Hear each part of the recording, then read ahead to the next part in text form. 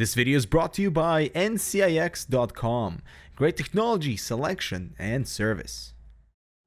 Hello everyone, I'm Dmitry with Hardware Canucks, and GTC is not only about visiting seminars and going to talks to hear how GPUs are used in this world to progress science and to move our understanding of multiple plethora of things, but they're also about showing off really awesome technologies that are sort of available for us to interact with as well on the show floor. So here we do a quick rundown of some of the coolest cars that we saw here at GTC 2015 in San Jose.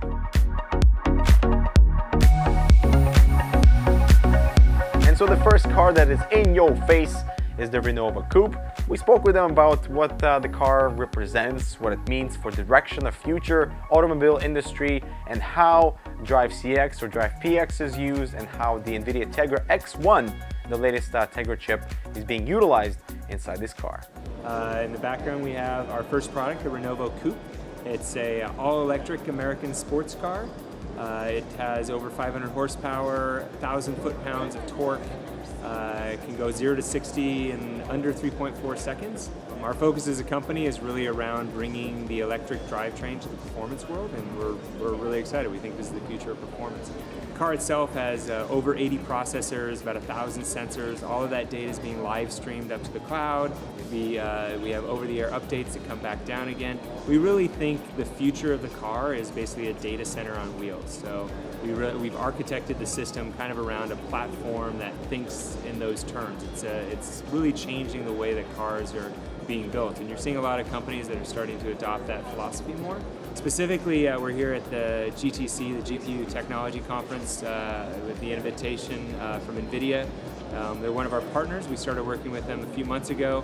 Right now we're running Drive CX on the center gauge cluster, and then on the infotainment, the center console, we're actually using their latest X1 chip, which isn't available yet on in the public market.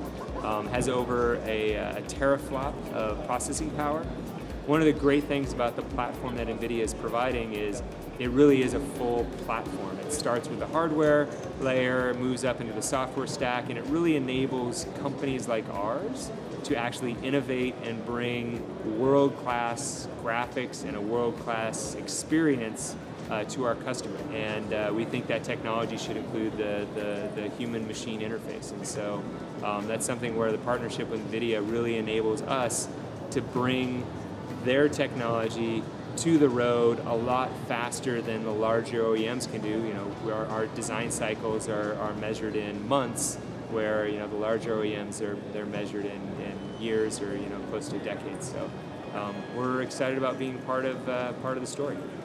Unfortunately, I did not get to go inside the Renovo Coupe and sit inside of it, but they opened the door for me so I could take some pictures and videos of it. But it looks gorgeous, as you can see from the footage.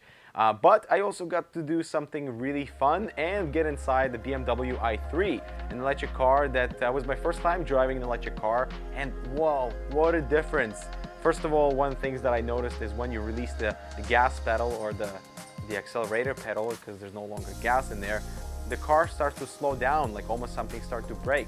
But there's no power going into it, so that was one of the first things that I realized, that you really have to keep your foot on the pedal in order to actually accelerate into something. And on the show floor, we also got to see the NVIDIA Drive PX system sort of blown up. It was just installed inside a simple frame of vehicle where the cameras were operational. You could actually see yourself in the cameras, and all that, the entire system for video will be incorporated into the car for safer driving, to knowing your surroundings, and be future integrated with augmented reality and augmented assistance for driving, realizing how much space you have in front of you, behind you, on the sides, so you don't crash, or there's some type of sensors that would assist for braking or automatic braking in the future in case there is a collision that is expected.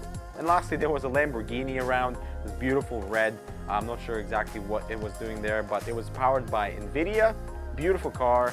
Then there was an Audi, which was beautiful as well. Couldn't get inside of it, unfortunately. And lastly, the BMW, which was gorgeous. I mean, that car is just so futuristic. I really want to give it a spin now that I've been inside the i3. And the future of driving really looks promising. And I really can't wait to see exactly how far we advance in a year from now in the GTC 2016. So thank you so much for watching our GTC coverage. We hope you enjoyed. I definitely had a blast trying out and speaking with all the guys about these cars and what exactly they represent for the future of driving, because it definitely looks promising. So thanks so much for watching. We'll see you in the next one.